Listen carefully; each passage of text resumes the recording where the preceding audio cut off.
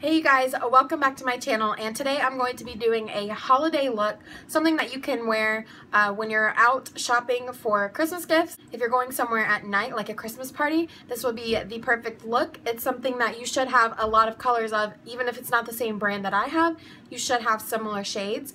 I'm really excited about this look. I think it's very pretty and very feminine. I used 3 different shimmery shades on my eyelids, and you definitely don't have to do that. That's doing the most. But I personally think it looks really nice. If you want to learn how to get this look, then just keep watching. Okay, jumping right in, I'm going to start with my face. I have already moisturized. So since I've already moisturized, I like to do this right before I do my foundation because it makes such a difference in the way that it wears all day. It makes it go on a lot smoother and less patchy. So I am using today the YSL Fusion Ink Foundation. It looks like this. I bought mine from Sephora online, and I'm in the shade B30, and that's Almond. I had to take a guess online when I purchased it, and I was pretty spot on for my color when I'm not tan, which is clearly now. I really love it. It goes on like almost like a powder foundation, but it's liquid. The only thing I hate about it is this buildup right here, like, ew, I hate that. I just do it like this. It's probably not the most sanitary way, but nobody else uses this besides me, so I just dot it all over my face until it's covered. This is not a super full coverage foundation, which is fine.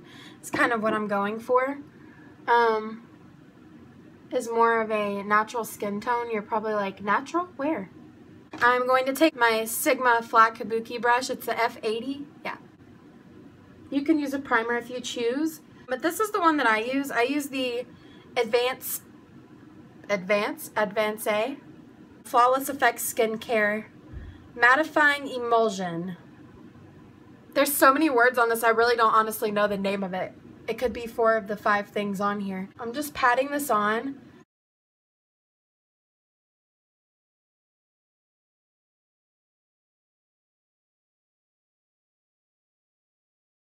Focus on making sure that you're covering every inch of your face, like right here in between your eyes, like in between your eye and your nose, I guess, to the corner of your eye. It's kind of hard to get with a brush like this. And then like right here in your top lip. Next I'm going to move on to concealer, and I'm using the Naked Skin Concealer. It's in the shade Fair Neutral. Now this is usually too light for me if I had a tan, but I am so pale that this is the perfect highlighting shade for under my eyes. So that's what I'm using it for. I'm going to put it all under my eyes like this in a triangle form. I'm going to put it here on my chin, on my forehead,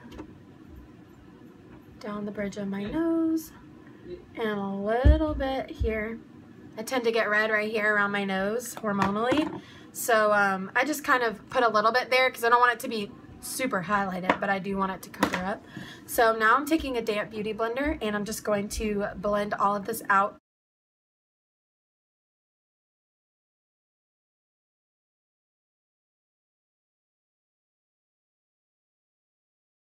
The one step that you never want to forget is setting your concealer with a powder, because otherwise it's going to move throughout the day and start creasing under your eye. Or else it's kind of pointless to use a concealer because after a while it just goes away. My MAC Emphasize right here, it's just like this right here. So I just take some of this and set that whole eye area. What I've been doing recently is taking the CoverGirl translucent powder and just lightly dusting it all over my face with this large powder brush. So I'm just going to get a little bit, and it picks up a lot. If you have a loose powder, it picks up a lot, so you just, and I just kind of pat it all over my face. The reason that I have been doing this lately is because I noticed such a difference when I was trying to contour and blend in my powder contour. I have been going for this bronzer a lot lately. This is the NYC Smooth Skin Bronzing Face Powder, and I'm almost out. You can tell how much I love it, and this is in the shade Sunny. I think I got mine at Walgreens. I'm pretty sure that's where I bought mine. So I'm just using my NARS Ita brush and getting some of this bronzer on it, and you're going to focus most of it on the back side closer to your ear.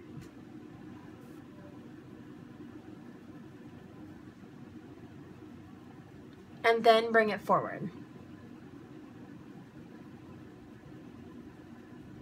And also, don't forget to contour your forehead, because you don't want to have these carved out cheekbones and then nothing here and here. So we're going to take some of that right here and just blend that out close to the hairline so that you don't have any white line of demarcation right here. And then same on the other side.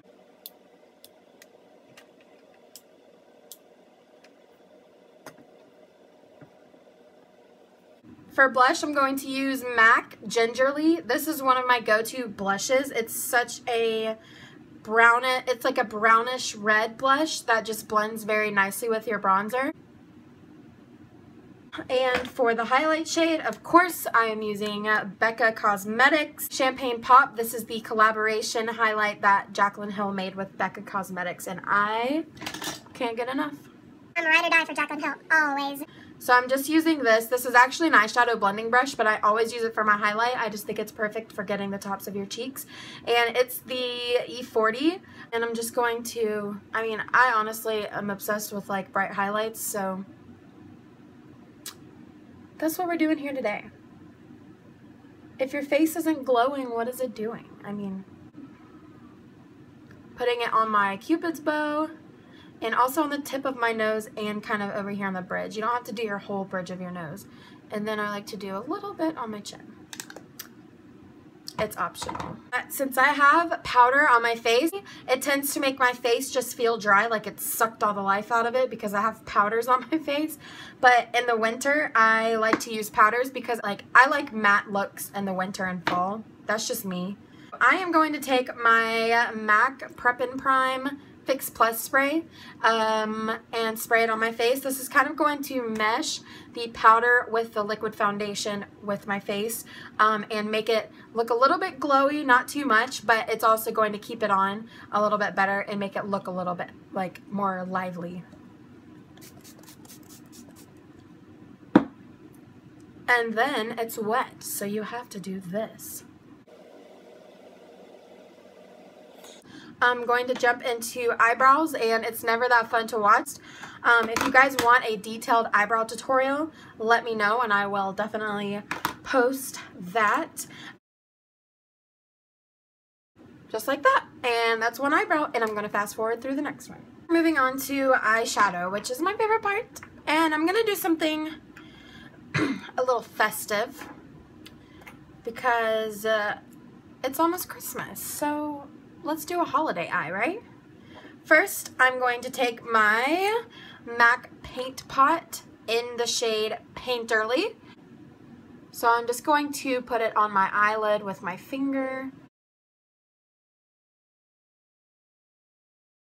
And after we're done with this step, we're going in with our first shade, and it's going to be a shade that is close to my skin tone, but maybe a little bit lighter or brighter to make the color that's going on top pop and also to blend out easier. Well, yeah, it's an orange shade. It's a very pastel, like sherbet looking orange, but it does make your eyes look a little bit brighter.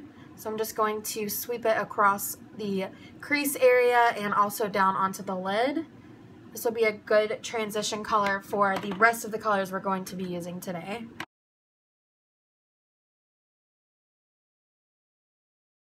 And after that, I'm going to use a little more concentrated brush. It's a little smaller, but it is still fluffy and it's perfect for blending. This is the, oh crap, it really, okay, I can still barely see it.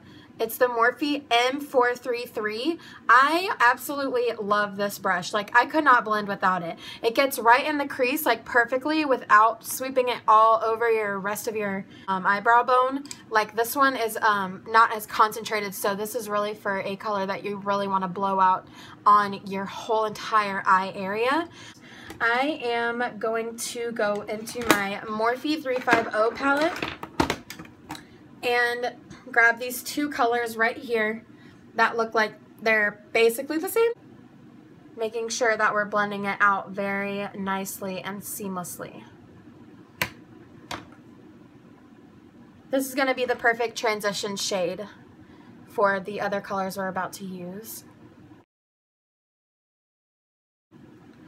Okay, and the color I'm really going to concentrate in my crease next is going to be this color right here. It's a very warm brown, so I'm kind of just going to concentrate it right here in my crease area.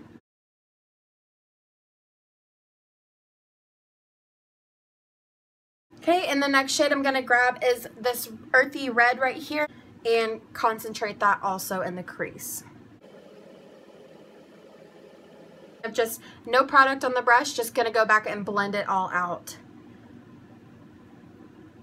I'm just going to sweep back and forth.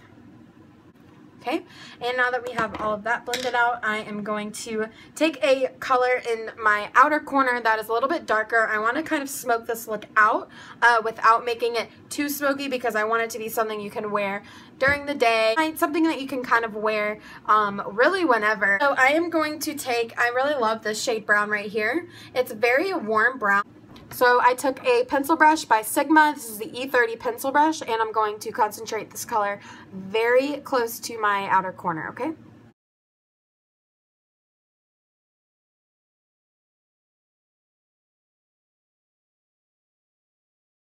Then going back with the Morphe 433, I am going to just, nothing on my brush again, just going to blend that out a little bit. Make sure that you brush off the fallout. Again, going back with the E40, I'm going to blend all of this back out. I'm barely touching my eye with this brush because I don't want to diffuse it so much that you can't see it anymore.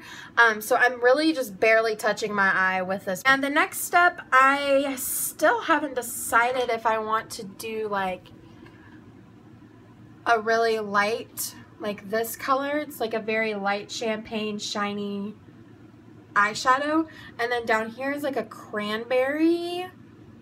It's really, yeah, oh. I'm just gonna go out on a limb and we're gonna do all three.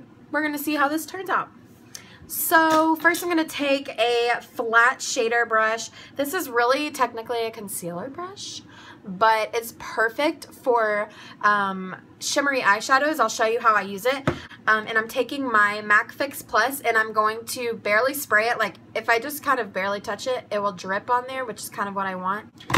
Only do this if you are using shimmery eyeshadows, otherwise you'll ruin it. So I'm going to take the darkest of the three shimmery shades that I showed you. So it's going to be this one. I'm going to be using this one and also this pretty gold, or that gold. I'm not sure yet.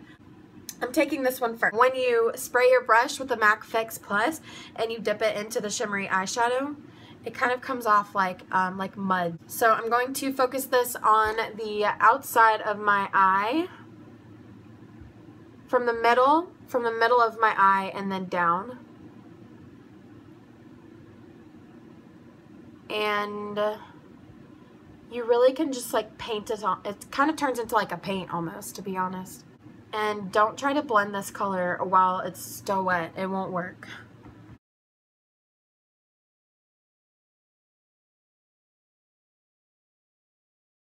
You can see how foiled it looks when I put the MAC Fix Plus on the brush.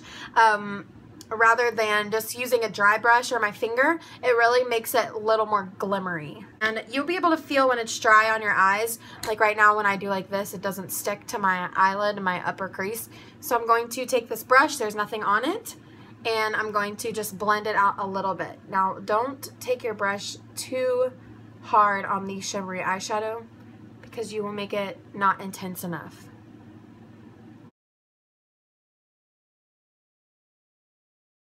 And next, I'm going to take the same brush, but I am going to wipe it off. I'm going to have all kind of colors on the back of my hand. I'm going to spray it again. I'm going to pick up this gold color right here. And I'm going to pop it on the center of my eyelid. And lastly, I'm going to spray it again because I'm using all shimmery shades today. And I'm taking this very foiled looking like champagne pink color. I guess you could see it now. So I'm going to get this on my brush and this is going to go in that empty space in my inner corner.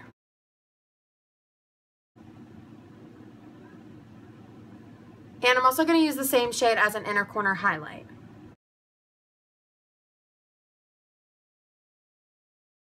put it on my outer corner. I feel like I want it to be a little bit darker than it is.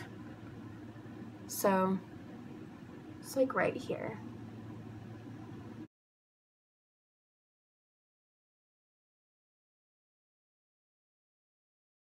And using just a flat shader brush with nothing on it, I'm going to go in and blend these shimmery colors. You don't want to take like a brush and push too hard on it because it won't make it look seamless. It will just smear all the colors together.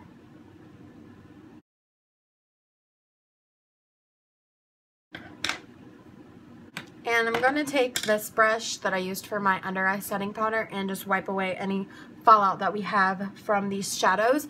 That's the only thing about using glittery shadows is that they fall out on your face.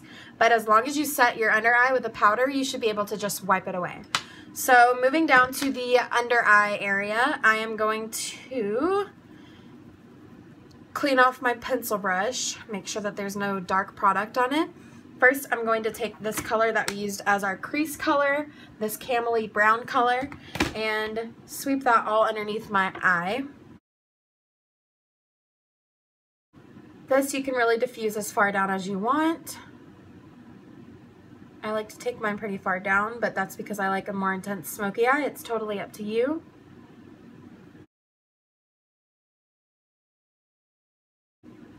And next I am going to take this muddy red color, just like we used also in our crease on top of the camel color. We're basically repeating everything we did in the crease area down underneath our eye. So I didn't use a transition color under my eye. I just don't feel like it's necessary. So I did take that first warm toned brown color and put it there, and now I'm going to take the earthy red tone and put it over top of that.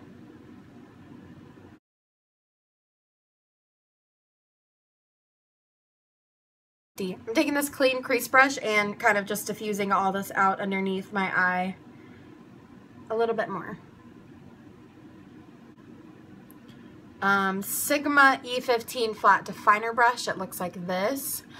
And I'm going to take that dark brown color that we used in the crease right here and pack it on my lash line.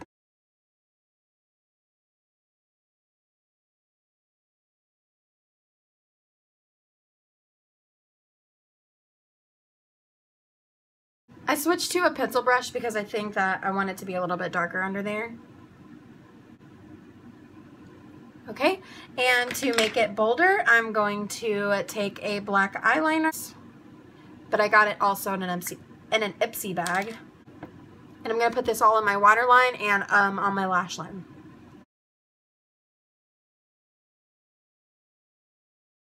Okay, and with the same pencil brush, I'm just going to blend it down. I was thinking about doing a wing, but we already have so much going on with these shimmery shades that we used on our eye, and I actually kind of like the way that it looks without them. So I'm going to curl my lashes, put mascara on them, apply my lashes, and I will be right back. I was going to show you the lashes that I'm going to use. They are by House of Lashes. They look like this, and they're in the style Bambi. These actually I love because they're very long, but they're also spaced out, which I personally like in an eyelash. And they also have little brown eyelashes. You won't be able to see it from here, but they do have little brown eyelashes mixed in with them, and I love that too. It just kind of brings another dimension to your eyelashes.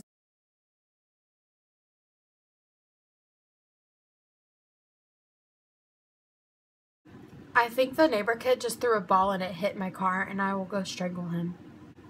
Okay, now that I have my eyelashes on, the only thing left that we have to do is lips. So the lip color I'm going to be using today is by Kathleen Lights. It is in her shade Miami Fever. I love this lipstick. The only downside that I've noticed about it is that it kind of gets all over everything. Like when I'm eating, I will have it on my hands and it smears on my, it's hard. It's just kind of hard to work with, so you got to be really careful with it, but I love the shade, which is why I'm using it. And first I'm going to line my lips with MAC Auburn. It's kind of a burnt orange shade, very similar, but a little bit darker to Kathleen Lights Miami Fever, and I'm just going to line my lips real fast.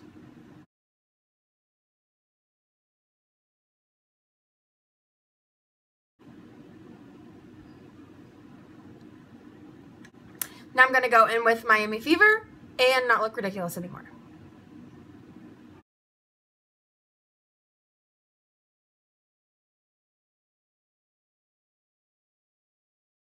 And that is the completed look.